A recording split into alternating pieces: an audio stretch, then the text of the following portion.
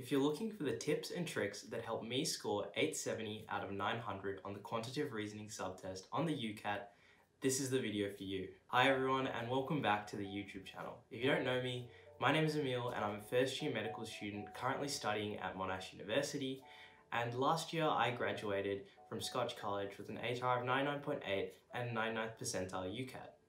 In this video I'm going to be talking about my general guide to the quantitative reasoning subtest on the UCAT, which is one that I know a lot of people find really difficult, so I hope I can help you guys. I don't want to blab on about myself too much, so I'll get straight into this video, which will be divided into three main parts. The first part will be me giving a general overview of the quantitative reasoning subtest, and then the second part will be me giving my general tips and strategies for the subtest so that you can answer this questions well. And then thirdly, I'll show myself answering some questions from the UCAT Consortium's official website from their quantitative reasoning question banks. I'll leave the timestamps in the video description so that you can skip to whatever part you want to listen to first. If you do have any questions about the UCAT, Year 12, VC, or anything else, please do feel free to ask me in the comments or send me a DM on Instagram. I'll be sure to reply and I hope I can help you guys out. If you find these videos helpful also, please do leave a like or subscribe to the channel because it really helps the channel grow and helps me to keep pumping out these videos. Hopefully you guys aren't bored out of your mind already, but let's get into the first part of this video, which will be an overview of the quantitative reasoning subtest. Essentially, as you may know, the quantitative reasoning subtest is just a subtest about maths. It's all about using your calculations, using your mathematical brain to look at data, look at graphs, and to finally get an answer to a question that they might ask you. At the end of the day, there are 36 questions you have to answer, and you have 24 minutes to answer them in total, which gives you approximately 36 seconds per question. This means that the quantitative reasoning section on the UCAT is actually a very time-pressured one, and one that many people find very difficult to do under time pressure. One of the greatest challenges of this subtest in general is to stop yourself from making careless mistakes and mathematical errors when you have such a short amount of time to be answering every question. Now, something that saves the quantitative reasoning subtest from being too hard is that questions can come in sets of 4. And what this means is that often the mathematical reasoning you use for the first problem in a set of 4 will be the same reasoning you use for 2, 3, and 4 of that set. Now what this means is that you can actually save a lot of time doing these sets compared to the other standalone questions you can still get in quantitative reasoning. With all that general overview stuff out of the way, let's get into my general tips for the quantitative reasoning subtest. Now the first main tip I have for you guys is that you should be very quick at discerning what questions will be easy to tackle under time conditions and what questions will be more difficult and time consuming. Now what I actually mean by this is that you never want to be doing a quantitative reasoning test sequentially like you would do a maths test at school. Now what that means is that you don't want to be doing question 1, then question 2, then question 3, then question 4.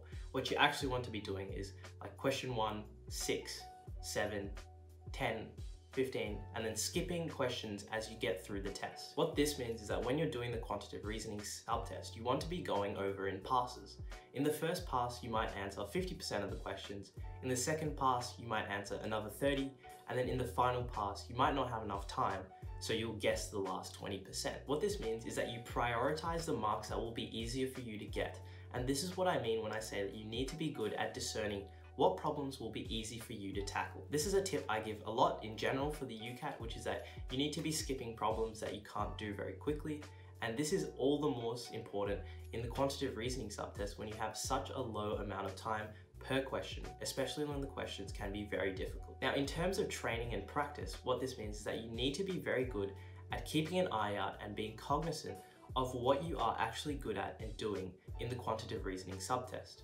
If you find yourself skipping a lot of the speed, distance, time questions, for example, you might know that on test day, you'd want to skip those questions and do the other data ones instead. Overall, this gives you a lot more confidence going into test day for the quantitative reasoning subtest because it means that you'll be able to answer 70% of the test a lot quicker than 36 seconds. And it also means that for the last 30%, you'll have more time to do the questions that you find harder in general. Now, the second tip I have for you all is that you need to be familiar with using the on-screen calculator provided in the UCAT and therefore also using a physical number pad to type in numbers into there. Something that makes the quantitative reasoning subtest a lot more difficult in the UCAT is that the calculator provided to you by the UCAT consortium on their computers is completely trash. Some of you guys who might have done tests already might be familiar with this on-screen calculator, but it is very rudimentary and very basic in its functions, meaning that you can't really do very difficult problems that might ask you to do simple things like averages. The calculator can really struggle to do these problems, and therefore you need to get used to using this calculator because it's the one you'll get on the test and it's the one you'll have to do problems with. Getting used to using a better calculator will actually be like shooting yourself in the foot for test day, because you will have to go to a peer review testing site and you will have to use their computers and their calculator. I'll go into the way I use the on-screen calculator a bit more when I answer questions, so if you'd like to skip to there, please use the timestamps in the description below. But otherwise, I do recommend getting used to using that on-screen calculator whenever you do mathematical practice, especially in quantitative reasoning, and also getting used to using the number pad to type in numbers there quickly and with a high degree of accuracy. In terms of using the number pad, you should actually get very used to writing with very high accuracy and with as little mistakes as possible. Make sure you focus on accuracy rather than speed on the number pad because of the limitations of the calculator. Because what happens is that if you type in a wrong number on the number pad into that calculator, you'll often have to restart your whole calculation again, sometimes from step one. Because of the limitation of the calculator software, that's why you need to get used to using it. Now, the third tip I have for you guys is that you need to be using your noteboard to write down the important numbers you come up in calculation so that you don't have to keep it in your head. Now, this tip is something that people don't actually do that much instinctively, but doing it can greatly increase your speed. This is especially important when there are questions that can come as sets of 4. For example, you might get a question type which has a set of data and you might be asked to add each column of the data row. Now, most people will actually just add this and try to keep it in their head and use it for the first question. But then what will happen is that in the second question, you'll actually be asked to use that added number again.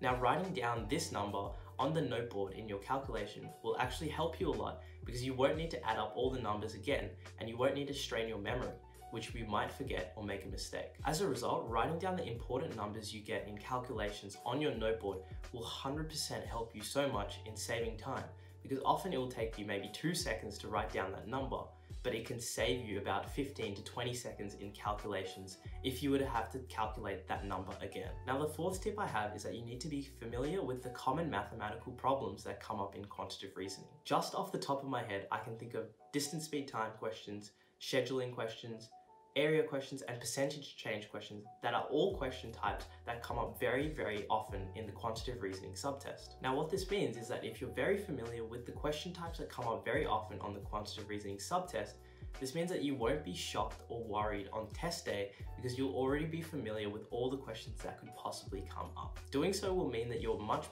better at doing quantitative reasoning subtests, and also so that you can nail this subtest down. I think that's been enough of me just talking to the camera, so let's move on to the third part of this video, which will be me answering some questions live on camera for you guys to see how I attack quantitative reasoning questions. So as usual, I'm sitting in front of my computer and I've pulled up a UCAT quantitative reasoning question bank from the official website.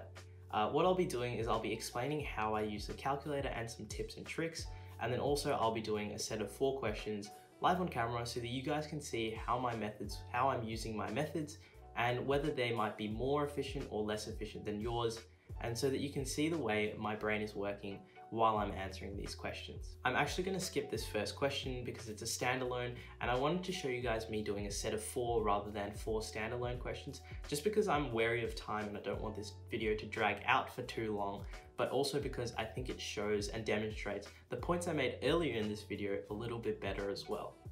So before I actually get into the set of 4 though, I'll show you guys the tips and tricks I have for using the UCAT calculator. So as you can see, I've got the on-screen calculator up on the screen. The shortcut for using the on-screen calculator is Alt+C, and you can also move around this little window to wherever you like. So even if it's blocking the information, you can move it so that it's not blocking the information. Now, the first thing I'd like to show you guys that a lot of people don't know about this calculator is that it has a memory function shown by this MRC, M- and M+ button. And what this means is that what you can do is you can put in a number, say for example 90, and then you can add this to the memory by pressing M+. And what this will do is, even if I cancel this 90 that's on the screen and I press C, then what I can do is I can press this MRC button and it will still pull up the 90. So this is actually a very useful thing for things like averages, where you might have to add several numbers together, or you might have to completely add a lot of numbers together, or you might have to minus a number and then get an eventual number which you might have to divide. So this can be very, very useful, and it's a function that a lot of people don't actually know about. So I have this thing in memory, which is shown by the M on the calculator, and now I can also still add things to that 90. So say I wanted to add 30 to that 90, then I could press M+ again, and it will show that it's actually 120 when I now press MRC, which stands for memory recall. Now say I wanted to minus that 30 again, what I can do is I can press the 30, I should type it instead of pressing the buttons, and then I can press that M-, and now if I memory recall, you'll see that it has 90 again. So this is actually quite a powerful function on this calculator, and one that many people don't know about.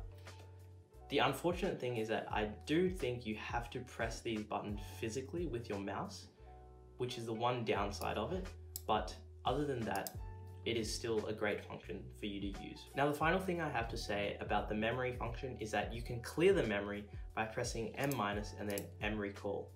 And what that will do is, as you can see, the M disappeared in the top left-hand corner.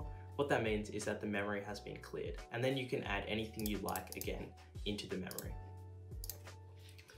So as you can see, I think using the calculator can actually be very powerful once you know how to use it. And it definitely helps so much with the quantitative reasoning subtest, because there are some questions that you simply can't do in your head. The one tip I have for you getting better at using the calculator is to just do practice with it, to get used to using the calculator for calculations so that you get an idea of its limitations and what it can and can't do. So now I'll actually do this set of 4 questions that's been up on the screen. So as you can see, this is quite classic of a quantitative reasoning question. There's a lot of data on the screen, and then just a simple question, which is the percentage of urban women who are obese is. And so what I'll do first in this question is I'll read this data. So I'll read the body mass index is a measure of body fat, blah, blah, blah. It ranges from below, blah, blah, blah. And then it says someone with a BMI of between 25 to 30 is defined as overweight. And then someone with a BMI of over 30 is defined as obese. And that's the important information that I need to know, because it tells me that the percentage of urban women who are obese is the BMI is over 30. So looking at this table, I see BMI woman over 30 to 40 and over 40, and then I see the columns are urban, total, suburban, rural. So I'm just looking at these two numbers here, 17.2 plus 3.2, pretty simple addition. So this is the sort of stuff I'd recommend doing in your head. That's just 20.4, but I could have used the calculator for that, but doing it in your head makes it a lot quicker. So that's a number, for example, that I would also write down. So I have a 20.4 written there, and then what I have to do is I also have to add up all of these numbers to find out the percentage of urban women who exist total, and then I can find the percentage who are obese. So what I will do is I'll first clear the memory, because this might actually be quite useful. Do 2.7, add to memory. Then we got 46.1, add to memory. 30.8, add to memory. 17.2, add to memory. 3.2, add to memory. If I cancel that and I get this memory recall, I get 100. And what this tells us is that it's just 20.4. So now I'll go to the next question, which is that the percentage of rural men who are neither overweight nor obese is. So what this question is asking is for the percentage of rural men who are neither overweight nor obese, which correlates to these two rows on the table. And then I'm looking at the rural column, which is 1 plus 29, 30. So now I have to do the percentage again, but I think that all of these are based on percentages. So regardless of that, I'll add them up just to be safe, because I'm not too worried about time in this. I just want to show how I'm thinking. So sometimes you have to click on the calculator before you use a number pad. That's just something you got to be wary of. So I'll do the whole memory recall thing again. I'll just put my mouse over the M plus. I've got 1 plus 29 plus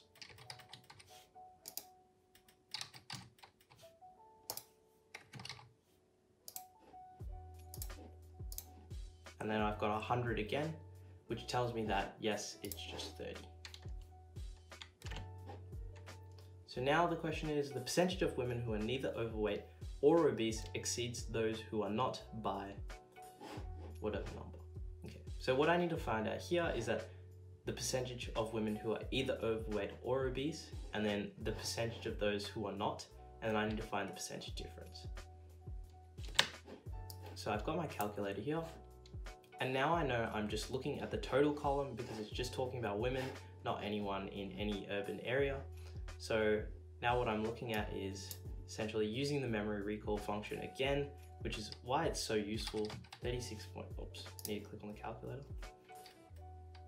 32.6, 20.1, and 2.9. And I'll do that. I've got that, and I've got 55.6. Then what I can do is I can press cancel on this. Then I can just add these two here, which is just 44.4. So I can just do this and then minus 44.4, which gives us 11.2, which is C. Now this is the final question we've got. A small English city has a male population of 56,000. Assuming the population of the city is typical of the urban population as a whole, how many men in the city are likely to be obese? So what I'll do is I'll pull up the calculator again, and then I will know that what this question is asking is it's asking me to add together the percentage of men who are obese in urban areas and then to multiply that by this 56,000 to find the number of men in the city who are likely to be obese. So what I'll do is I'll do 16.4 plus 0.7, which is just 17.1. And then what I can do is I can do 17, oops, gotta click on the calculator, 17.1 multiplied by 56,000, and then just divide that by 100 in my head.